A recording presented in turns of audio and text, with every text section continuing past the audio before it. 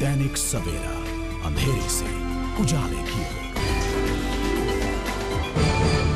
बीती रात हुए एक सड़क हादसे में भाजपा सांसद व बॉलीवुड अभिनेत्री हेमा मालिनी की गाड़ी से एक बच्ची की हुई मौत। मथुरा मुख्य मार्ग स्थित दौसा में हुआ यह हादसा। दुर्घटना में हेमा मालिनी को आई मामूली चोटें। सूत्रों के अनुसार हेमा मालिनी की मर्सिडीज और ऑल्टो कार में हुई थी टक्कर। हादसे में कुल 8 लोगों के घायल होने की मिली सूचना। हेमा मालिनी के सड़क हादसे पर कई राजनीतिक संगठनों ने उठाए सवाल। कहा, घटनास्थल पर घायलों को घायल अवस्था में छोड़कर खुद इलाज करवाने के लिए जयपुर चली गई। विपक्ष का आरोप, सांसद होने के नाते हेमा मालिनी को ऐसा करना शोभा नहीं देता। हेमा मालिनी के ड्राइवर को पुलिस ने लिया हिरासत में। जम्मू कश्मीर के उरी सेक्टर में सेना तथा आतंकियों में हुई मुठभेड़ में 4 आतंकी हुए ढेर। मुठभेड़ के कारण जम्मू कश्मीर के लोगों में दहशत का माहौल। याद रहे, जम्मू कश्मीर में पहले भी कई बार ऐसी मुठभेड़ हो चुकी है, जिसमें आतंकियों के साथ साथ सेना के कई जवान भी शहीद हो चुके हैं।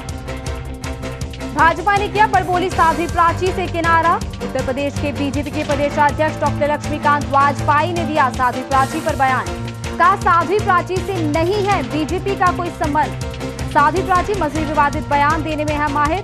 पहले भी साध्वी ऐसे कई विवादित बयान दे चुकी है, जिससे बीजेपी की काफी किरकिरी हुई थी।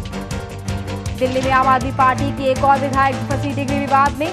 पालम से आपकी विधायक भावना गौड़ के खिलाफ द्वारका कोर्ट में की गई शिकायत। याचिकाकर्ता के मुताबिक भावना ने पिछले चुनावों में खुद को 12वीं पास बताया था, लेकिन इस बार चुनावों में खुद को बताया था BA और B.Ed पास।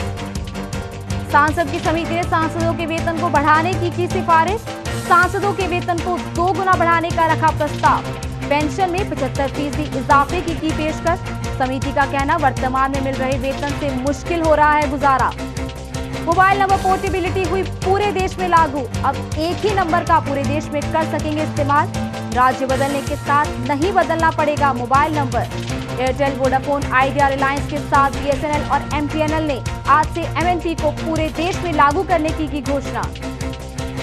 जम्मू के स्टेडियम में ब्लास्ट करने वाले दोषी को मिली 20 साल बाद सजा। 1995 में गणतंत्र दिवस के मौके पर हिजबुल मुजाहिदीन के आतंकवादी गुलाम नबी ने किए थे बम धमाके। हादसे के समय राज्यपाल KV कृष्णा राव 40,000 लोगों को कर रहे थे संबोधित। धमाके में हुई थी 8 लोगों की मौत। पंजाब के सभी राज्यों में मार्कफेड का गोदामों में पड़ा गेहूं हुआ खराब। पिछले 3 साल में 8,34,000 क्विंटल गेहूं खराब हुआ। सूत्रों के अनुसार गेहूं खराब होने का कारण विभाग की अनदेखी और गेहूं की सही तरीके से स्टोरेज ना करना। सुपरफास्ट में अब तक इतना ही। देश और दुनिया की ताजा जानकारी के लिए आप देखते रहिए दैनिक सवेरा TV। दैनिक सवेरा, अंधेरे से उजाले की ओर।